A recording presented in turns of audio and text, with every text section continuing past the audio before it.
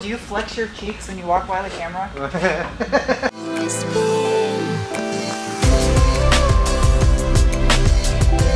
Hello, people of the World Wide Web. Welcome to this. The next video, working on my 1974 RA21 Toyota Celica that will soon be stuffing a Toyota 2UZ V8 into.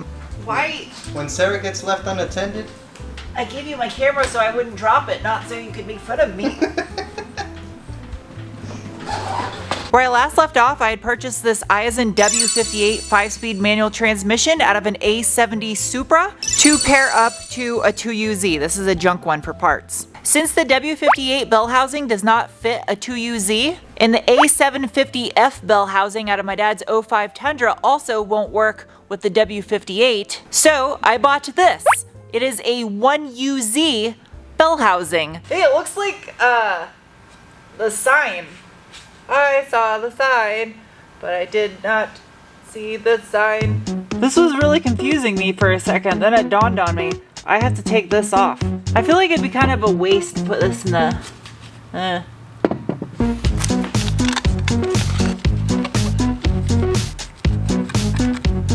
have to do this. I let my OCD get the best of me, but I always do that.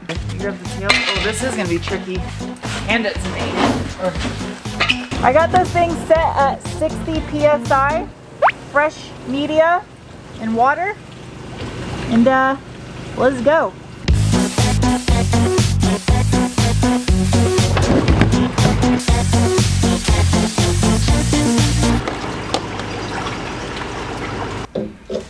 Oh, the light looks weird on the camera. Many hours later, yeah. That's a lot cleaner. Angel, how'd you pick this up on your own? This thing's heavy. Okay. Where are we going? On the bench.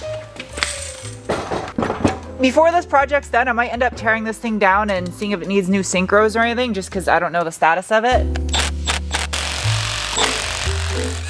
Can I get you off without a spatula? Said no chef ever. There you go. Factory one, aftermarket adapter. They got the same pattern on them. Now before anyone gets crazy in the comments, I am not putting any sealant on this. This is just being loosely put together for test fit purposes. Just make sure this all fits together. Don't need these guide pins anymore. Ha! The irony of the fact that I actually have a slide hammer and I'm doing this. Okay, so in my kit, I should have some hardware. That's for a flywheel. Yeah, bag of parts. I got gaskets. What else is in here?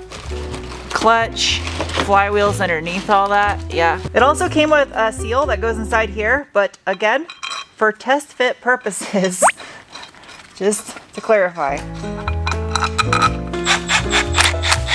I'm not going to install this. It would go right here, and I would do that next, but test purposes, don't need it. Bell housing. Yeah.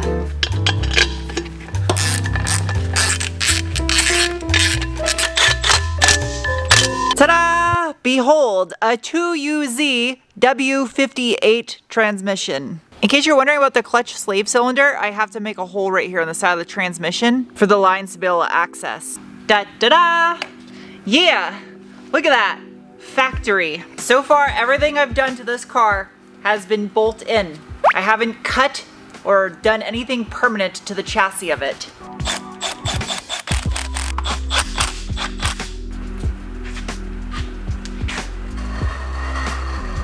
I'll grab the end. You got the bell housing? Yes, ma'am. That's heavy. This is not gonna be easy. We're gonna have to lay under the car no matter what. Going down.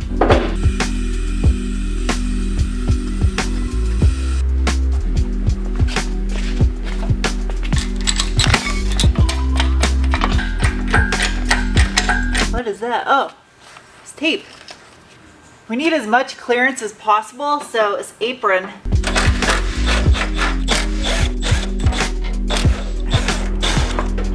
Yeah, maximum clearance. This is gonna be tricky, but I think we got it. I don't want these all scratched up. So I'm gonna take them off. We might have to lower the car. I mean, we have room to lower the car. Maybe we got plenty of room for that front sump now. So what we might end up doing is pulling this oil pan. Something I kind of already knew, but I don't know why we just left it on there and stuck it in anyway. The bed plate, which is basically this upper aluminum portion of the oil pan, and the oil pan itself will not clear the cross member. I have to use an aftermarket one or possibly the 1UZ one. Because the 2UZ is a truck engine, it has a lot longer, deeper of a bed plate.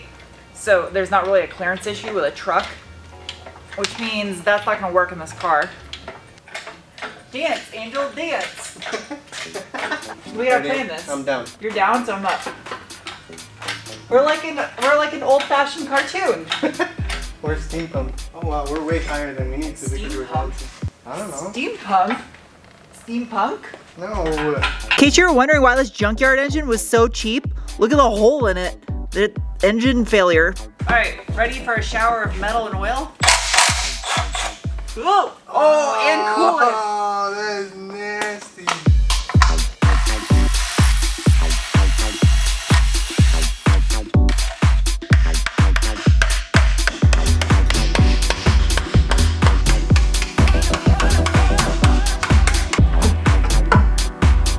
Any metal in there?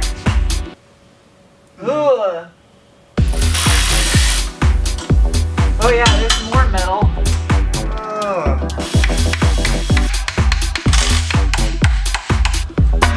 Alright.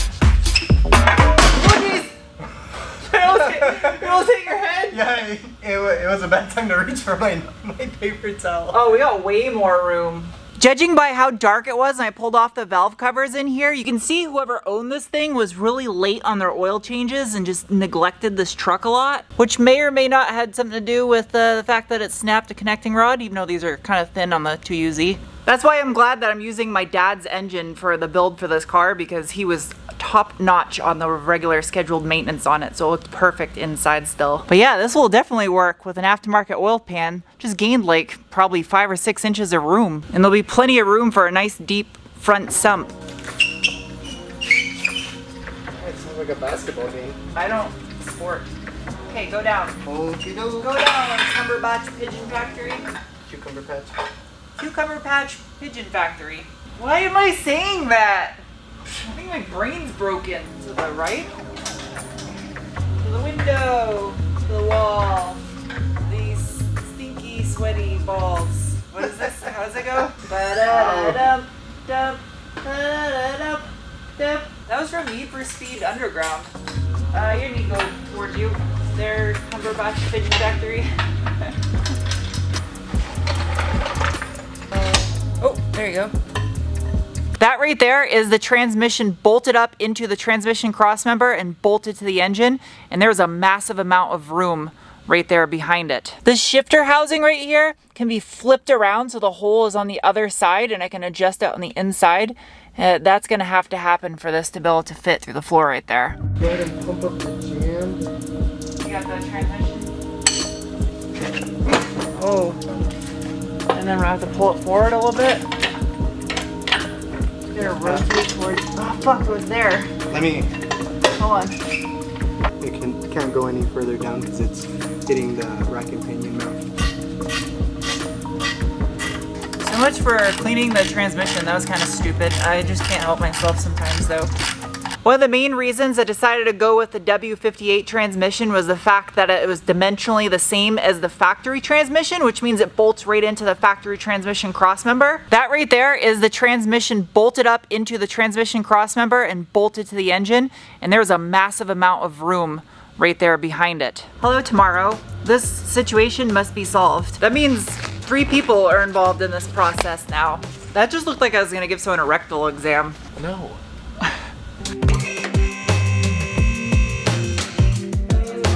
So yeah, there's no way this will work anymore because it bolts up to the tail of the transmission, so it's gonna need a different mount because this is all the way on its rearmost holes. Question is, will it clear right here or if that's gonna need massagey? Angel stood alone in a boggy marsh. How many different ways can you change the lyrics to Lump by the Presidents of the United States of America? An infinite number of ways. Angel has a thing where he likes putting his butt in front of my camera. It's loose. Okay. Ready? You guys got your side? Yeah. Okay. You want to get out from underneath it, Sarah? Yeah, it's not really that heavy. Yeah, I know. Yeah, so this guy has to come off the shaft. That'll gain us so much clearance. And that'll put the shifter probably right where it needs to be to Yeah. flip it around Okay. on the shaft. Like Flip around on the shaft? when you take all these bolts out, this whole thing just slides off the back. Bolts are on the back.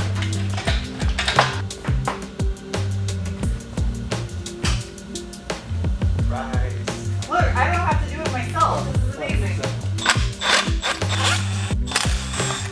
Okay. That's out of the way.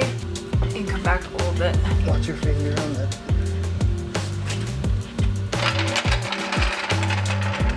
All right. Can you go up just a hair? Yeah. I go up a lot. It needs to go up a lot. Okay, that's fine. Can you? Look inside the car. Question is, that was the vinyl. It was not a fart. Yep, there it is. You can see the shaft and the nut that holds the shaft right down there. So the shifter will come right out through that hole where it should be. Searching around the interwebs, there's a shop company called Drift Motion that makes an adapter for the R and W transmissions to flip that housing around so that your shifter will be up closer to the front. R154 and W58 from a Mark III A70, that's what I have. So just change out one of these guys right there on the shaft inside the tail housing of the transmission. So yeah, I gotta order one of those like today now that I know that. Yeah, that's way closer than it was yesterday. Way, way, way closer. It's probably, honestly, might be a little too close. We'll see though. Clears up here. There's plenty of room for a radiator. Radiator can go in the factory location still. Steering won't be that bad. I don't think the exhaust manifold's gonna be that bad either, honestly. Yeah. Where do you think it's gonna be difficult manifold-wise? I was just looking at it, but I think it's actually fine because the manifold goes down below where this frame rail is. Yeah, that's what I was So thinking. I think there's plenty of room actually. Yeah, so deleting the bed plate and doing a slimmer oil pan, because we can gain a bunch of capacity in the front. There's plenty of room up there. Yeah. This is way quicker with the three of us here being able to do this. And now it fits, and I think it's ready to mock up engine mounts. Are you satisfied? Yeah. Are you a food cake? Yes. Test, test, test. Look at all my tripods, I have a lot of them. That's how I film when I'm doing things by myself. I just have an army of tripod people. They're not real people. I talk to them sometimes, but that's because you're on them. All right, Angel. Show YouTube your butt again. You guys gotta pay more for that. Okay. All right, I'm ready for it to drop. Are you ready for it to drop? It's teetering. It's just hitting that little... It's literally just... Oh, that can come out. That's a super easy fix, because that bracket can be moved. If I had the Koki model style hood for this thing, with the bulge in the center, it would give me a lot more room, but I don't think I need it. Angel, do you flex your cheeks when you walk by the camera? Yeah. About to dangerousing, dangerousing.